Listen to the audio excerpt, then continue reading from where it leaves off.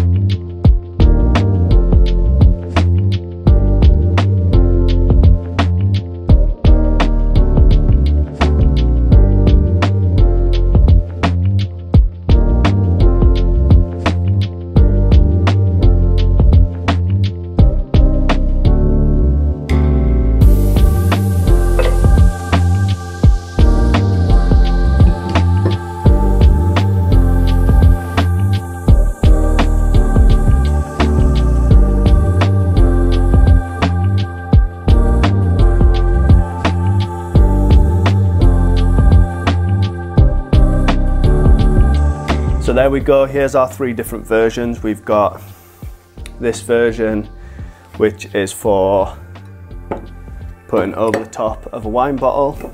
We don't have any wine in the house, so we're using a bottle of Bailey's to show you. This one has the chamfered edge, and it's been stained using the oak coloured varnish. Then the second version is the one with the built-in stopper, and that simply replaces the stopper on a bottle, and then you obviously just add your glasses to it. And then the third one, which I think is my favourite, which is again bottle mounted like that, and you obviously slide the glasses in. But this one, it's made of the same oak, but this one was charred using the sugi ban method, and it's left a nice texture, and then we varnished that to obviously make sure that none of the charcoal rubs off, and that's given a really cool effect, and it's a bit different. You don't usually see these done like that, so I think that was my favourite. So like I said in the intro, these don't really take too long to make. I think these probably took just less than 2 hours for me to make the three of them, but obviously I was filming, moving the camera around for different angles and stuff, so I think you'd probably make these in an hour. And if you were to batch them, you could easily make 10 in a couple of hours, and then like I said, they're perfect for gifts, or you could sell these for some reasonable money, perfect for like craft fairs or that sort of thing. They're something that's a perfect way of starting off with a smaller project to sell. Obviously a lot of people sell tables and stuff, but that's a bit more daunting than making just a small item. And you can use some scrap wood. This is wood that would have been just put in the scrap wood pile from another project. If you haven't already, please subscribe to the channel. It's free to do so, and it does massively help the channel grow. So thank you for watching, and I'll see you in the next one.